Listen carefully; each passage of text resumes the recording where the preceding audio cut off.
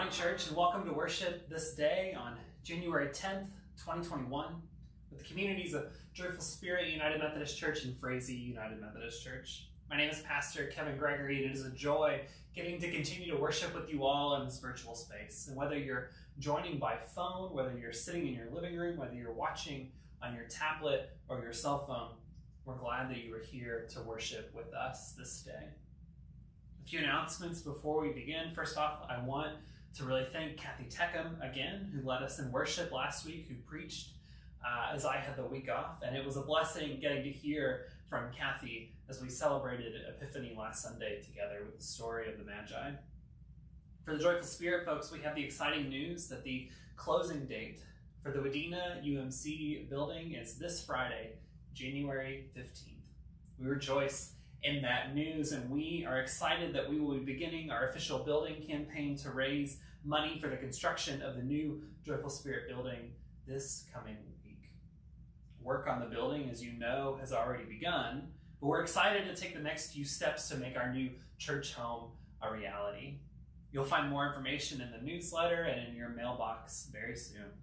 Well, we also have a group that is getting together this Tuesday on the 12th at the Wadena UMC building to begin cleaning it once more just before we hand over the keys on Friday. They're gathering beginning around 9:30 a.m. and hope that you can be there with your servant heart and your mask on.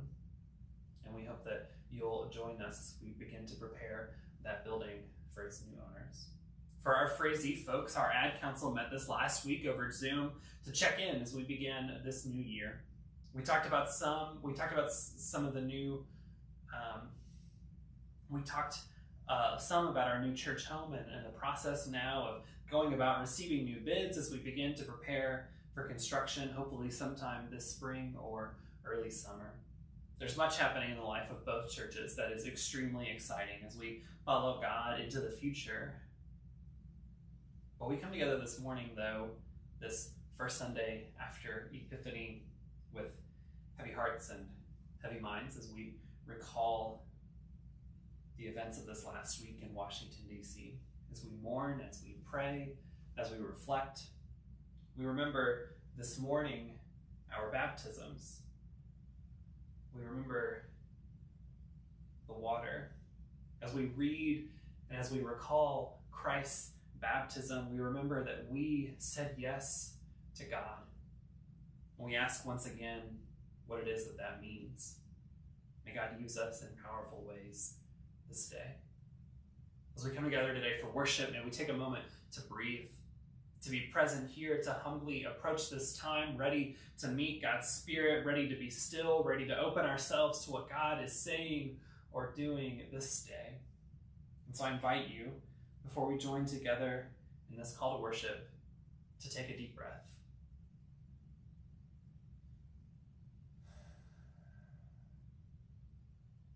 And to take another one.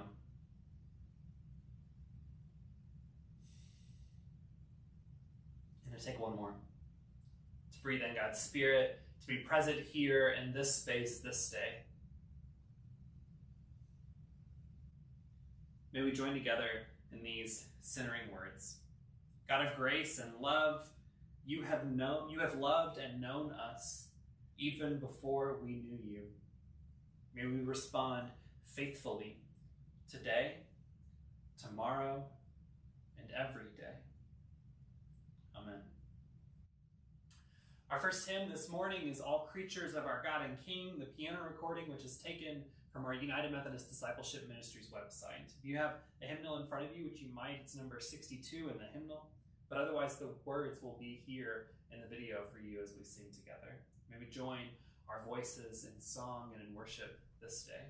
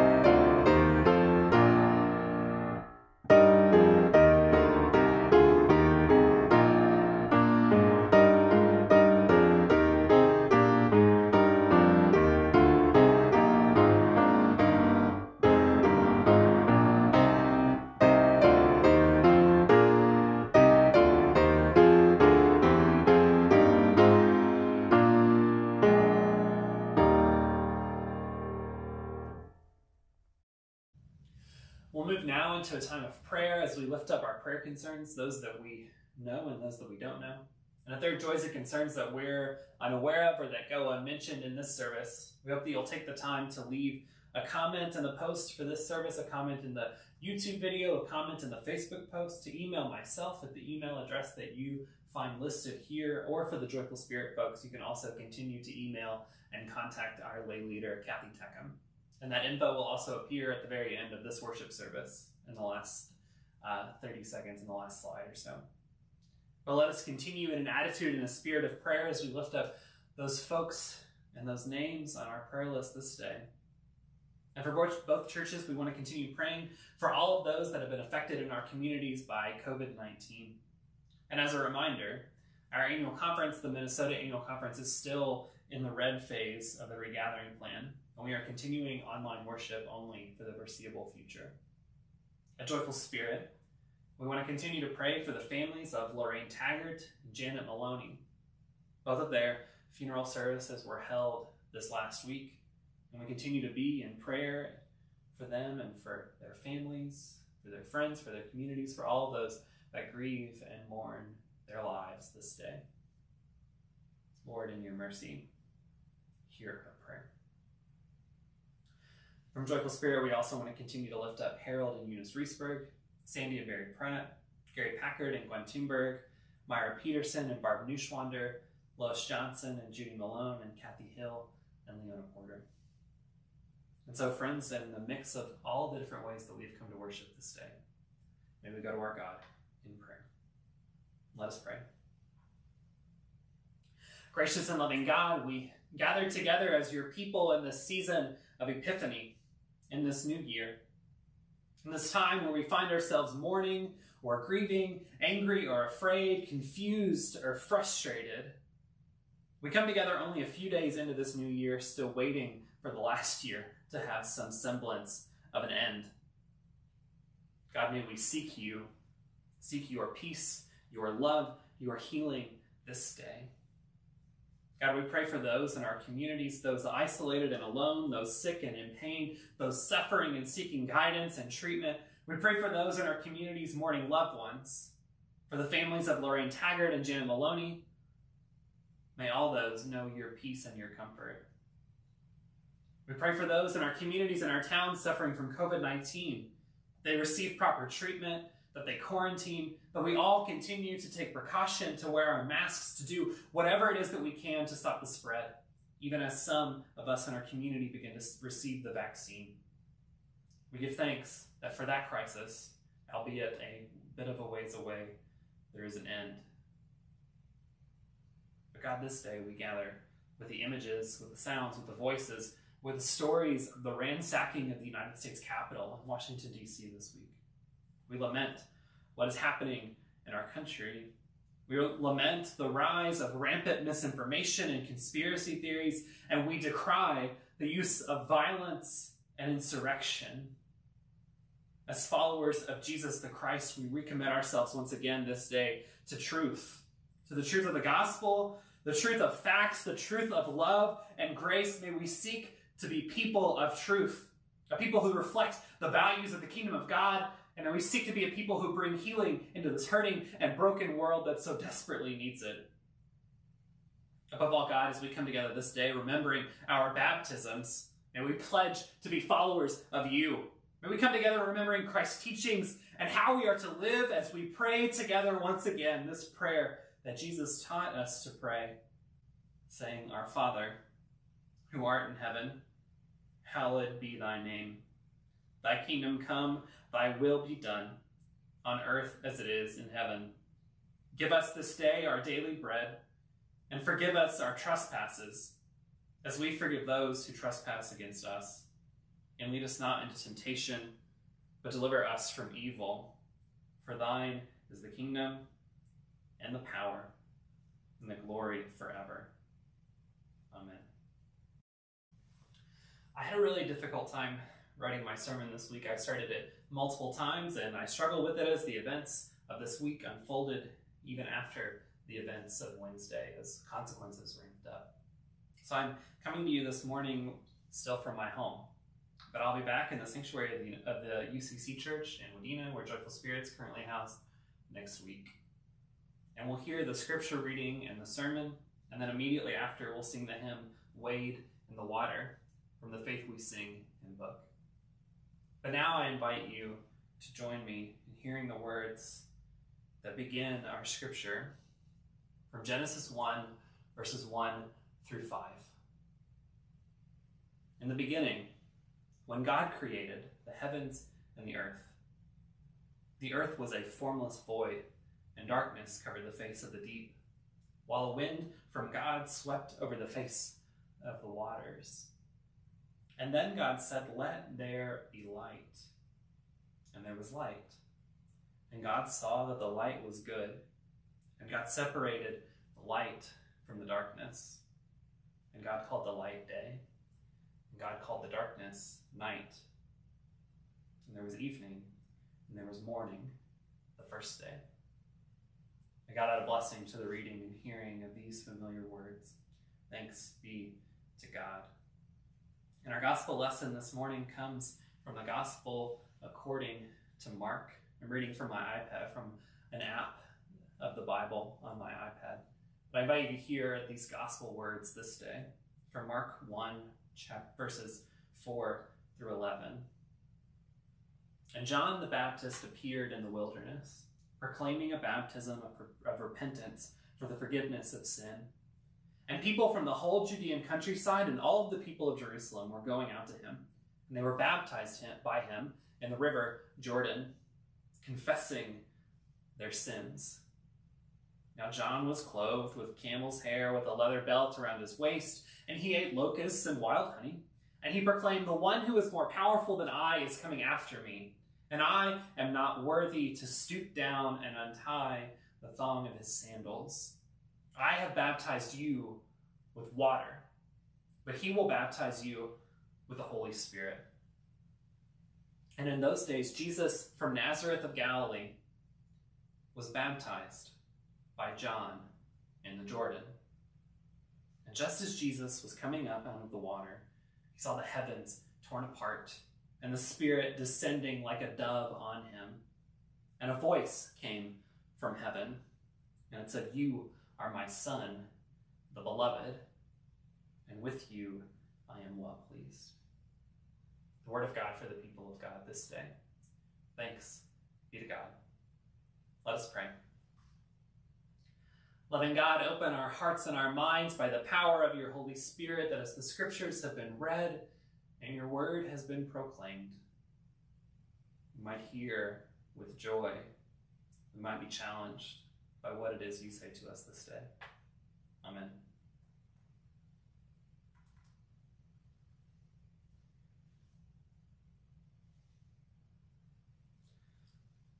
He grows up so fast, doesn't he?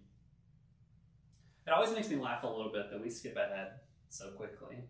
We move from Christmas to Epiphany to Jesus' baptism every year, as if 30 or so years of a man's life can be condensed into a few weeks' time. Jesus is no longer a baby. We've left the manger behind, and we're in the season of Epiphany. Jesus has grown up. He's about to be baptized. The Christmas trees have come down, although I confess that mine is still up. The decorations are put away, the purple and pink candles packed into the cabinet that they stay in for the next 300 days or so. It is time to begin again. And begin again we already have. It seems like only a few days into this new year that the allure of a new 2021 is already worn off. You all know what happened this week. On Wednesday, as the day of Epiphany arrived, white supremacist groups and violent insurrectionists stormed the United States Capitol while Congress was attempting to certify the Electoral College results from the presidential election. Incited by misinformation and conspiracy theories, the nation's capital was breached for the first time since 1814. During the War of 1812. And members of the Senate and the House of Representatives were herded to undisclosed locations, along with the Vice President, for fear of their safety. only to be able to return late in the night to finish what they had started and certify the election results. It was a day that we will always remember. It was a day that shared more alike with the year that we just left behind, that many of us are urging very quickly to forget and move on from. But we can't. Lord, in your mercy, hear our prayer. Like all of us, I'm still attempting to process all that has happened this week. I confess to you that I did not get much work done on Wednesday, glued both to my television and refreshing my news feed on my computer. I've cried on and off in the last few days. I'm most strongly driving to Wadena early on Thursday morning, listening to accounts of reporters who had been in the Capitol on Wednesday, listening to the sense of shock in their voices, but also their complete lack of surprise. I remembered my own visit to the Capitol a few years ago, on vacation with my brother for a few days, as I saw images of hallways and rotundas that I'd visited overturned and in disarray. Lord, in your mercy, hear our prayer. This morning we find ourselves in the season of Epiphany, the season of sudden revelation, proclamation, discovery, renewal, manifestation, as the word Epiphany evokes. We're reminded of the Magi, who Kathy talked about last Sunday, and their gifts that they brought the Christ child. We're reminded that that child grew up. And shortly after the Magi gave their gifts, the family fled to Egypt, and a tyrant commissioned a mass casualty event of toddlers in the region in order to hold onto power. 2-year-olds, boys and girls, killed.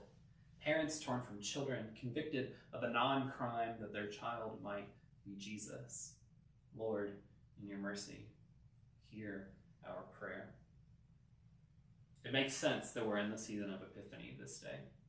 The shock and awe of Wednesday and the trauma of 2020 still lingers fresh in our minds.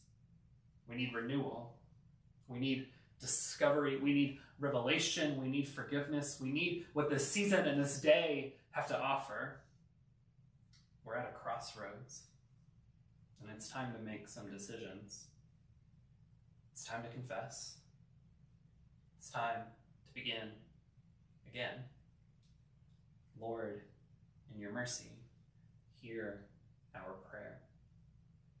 Many faith leaders have already released statements condemning what happened, our bishop included in the Minnesota Annual Conference, and as they should.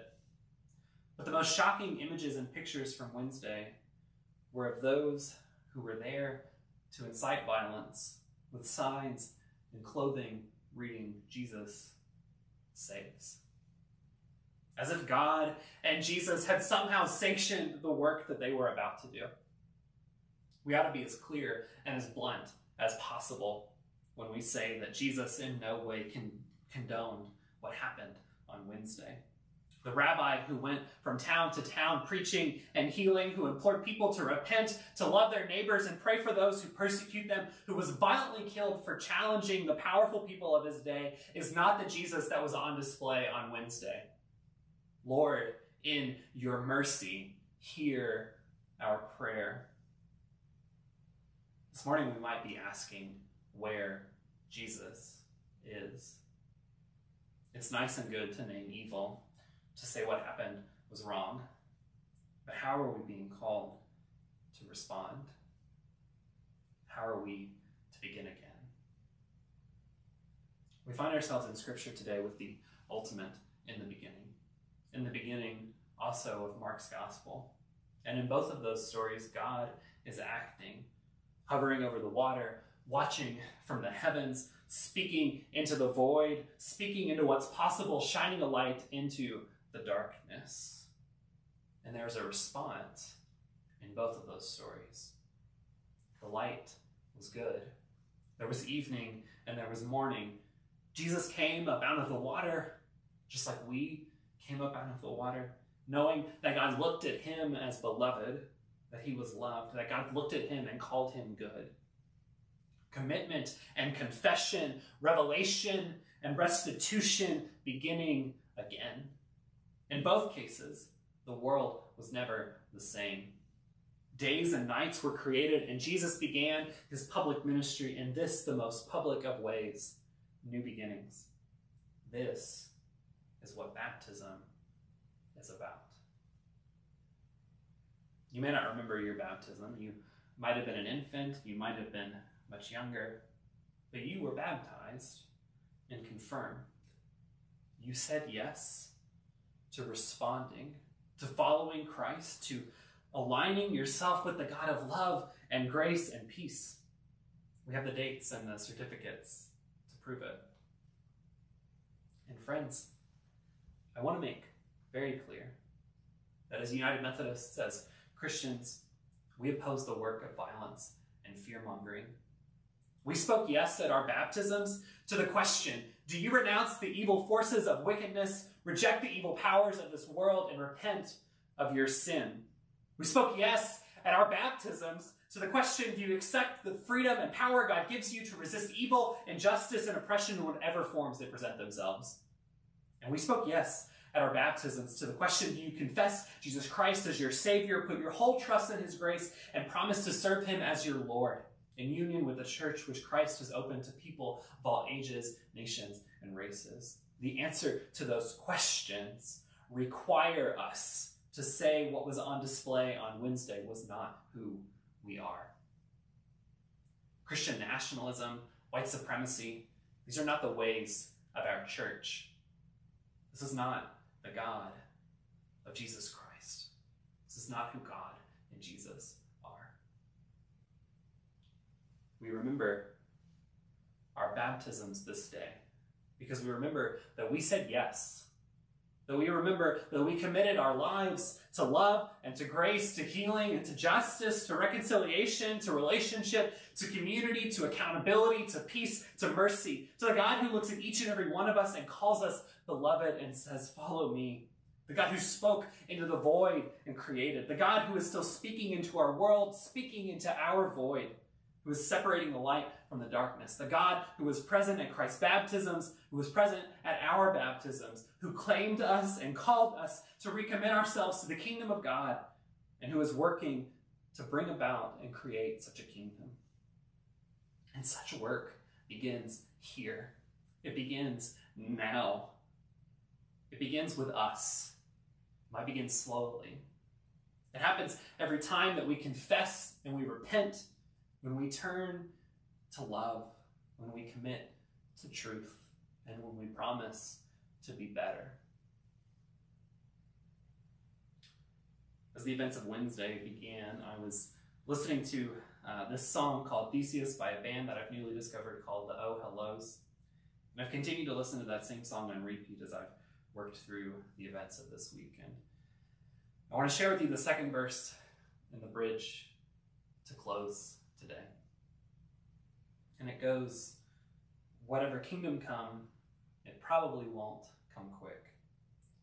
No mighty clarion to announce it, no single-use ark to discard in an instant. Like Theseus's ship, will fix the busted bits, till it's both nothing like and everything that it's always been. It's a wonder we expect a thing to stay the same at all. And maybe that's what it's all about. We keep fixing what we know is only bound to break. What's worth saving is never worth letting go to waste. I want to mend what I've got instead of throwing it away. Ain't nothing come easy. No, nothing comes quick. It's gonna hurt like hell to become well. But if we set the bone straight, it'll mend, it'll fix, and we'll be well.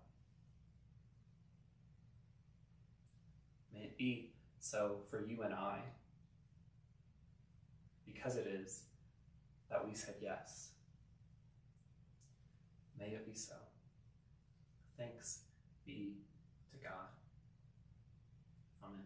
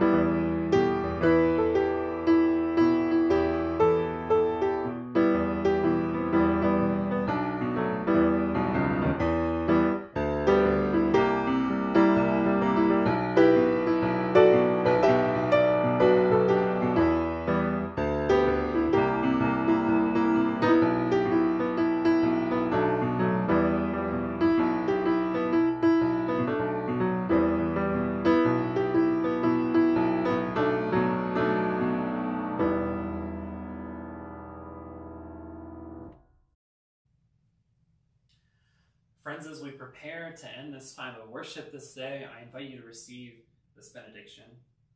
And then following, you will find ways to continue to contact and connect with us, as well as ways to continue to give of your gifts and your offerings this season. But now, may you go forth, remembering your baptism. May you go forth with these words. Ain't nothing come easy. No, nothing comes quick.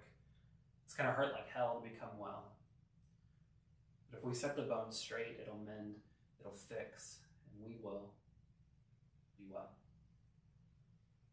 You go forth this week to respond, to listen, to work, to pray, to comfort, and to be.